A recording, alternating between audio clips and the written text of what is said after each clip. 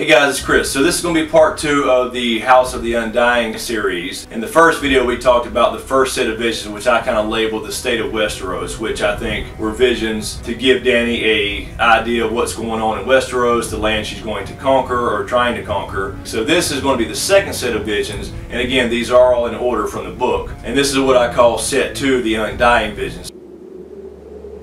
This is when Dany actually reaches the Undying. They really hammer home the number 3 here. They give her 3 visions with 3 things within each vision. Right before that, as she walks in, she hears the whispers and they start labeling her all the things that we've heard her called before, such as Mother of Dragons, Child of Three Heads has the dragon, Mother of Dragons, Child of Storm. Now real quick before I get into the visions, I think the Child of Storm thing there is important as it relates to some of these other theories about who she is. I did this video, which I'll link in the description below, about the R plus L equals D theory. This is not my theory, it's actually an older theory, but it's getting some fire online again because it is very interesting to talk about. Essentially it questions Daenerys' entire birth as far as her being at the Tower of Joy versus Jon Snow. And if that's the case, she wasn't born on Dragonstone, where she gained the name Daenerys Stormborn because of the horrible storm they had during her birth when her mother died. If she's in the House of the Undying and all these things seem to be real events in her past, present, and future that she's seeing, and they come to pass, or they're memories that seem to be accurate to her, they called her the Child of Storm here. All I'm saying here is that if she's in the House of the Undying and all these other visions seem to have some truth to them, whether it's a memory that seems to be accurate or something prophetic, Child of Storm, it seems it would be true as well. So anyway, let's get to it. The first one is 3 fires you must light, 1 for life, and 1 for death, and 1 to love. Now this is speculative, but I believe the fires refer to literal fires, but they could also obviously be metaphor for something else. Now most people believe that fire for life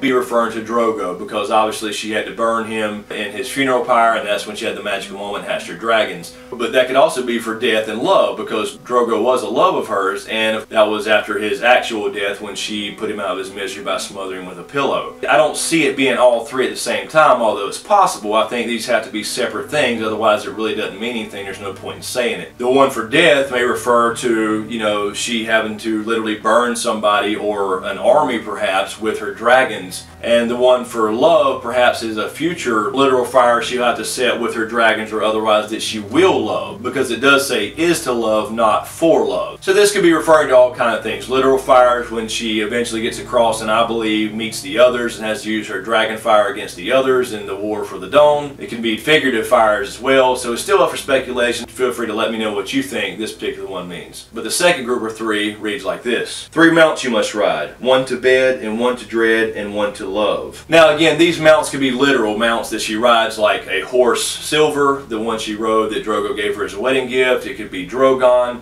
and I think that in fact it's kind of a mix of that and actual possible lovers. The 1 to bed could simply be referring to Drogo or perhaps Dario or some future lover perhaps. The 1 to dread I think probably refers to Drogon because she has actually now ridden him at this point. It kind of reaches back to Balerion the Black Dread, who is one of the 3 dragons who helped conquer Westeros. And the 1 for love again is up in the air. I mean, what kind of fire does she need to light for love? Is it for love of Westeros, her kingdom, to save it from the others?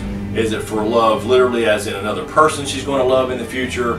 And the final vision in these sets of 3 in the Undying vision reads like 3 treasons you will know, 1 for blood and 1 for gold and 1 for love. I think I agree with most people with the 1 for blood would probably be Mira Mazder, which is the witch that she burned at the pyre of Drogo's funeral. She betrayed Dany and killed her son Rhaego, and for that she burned her, which of course aided in the magical moment where she gave death for life and hatched her dragons. As far as the treason for gold, a lot of people think this could be Jorah, and I'm not necessarily disagreeing with that, but Jorah didn't really betray her for gold. Now he did betray her to get back to his land, to Westeros. He didn't do it for actual gold, but I mean I guess you could see that as gold in a way, because it is land, it's worth money, and it's getting back to the life he knew. In one way it was treason. It was, you know, he did betray Dany in the sense that he was pretending to look over, but he was actually spying for King's Landing. But at the same time he then saved her and became a true believer and followed her truly and fell in love with her. He became Captain Friendzone. He was already with her at this point, and this was again book 2. You still had 3 books yet to come.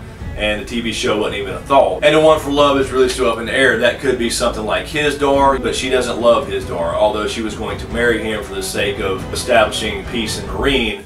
I don't think that necessarily relates, but it could be some future love that we have yet to know of. And that does it for set 2 of the Visions in the House of the Undying. So far we've covered set 1 in the first video, which was the initial set of visions she had as she entered the House of the Undying and went looking for the actual Undying. And then once she reached them, she got these 3 visions with 3 things in each vision. So really hammering home this number 3 heads of the dragon. So in the next video we'll talk about the third set of visions in the House of the Undying, which I refer to as the titles visions. And this is where they give Dany again 3 titles. And again, they come in groups of 3s. They give her the titles Daughter of Death, Slayer of Lies, and Bride of Fire. And I'll explain that in the next video. So thanks for watching. We'll see you in part 3.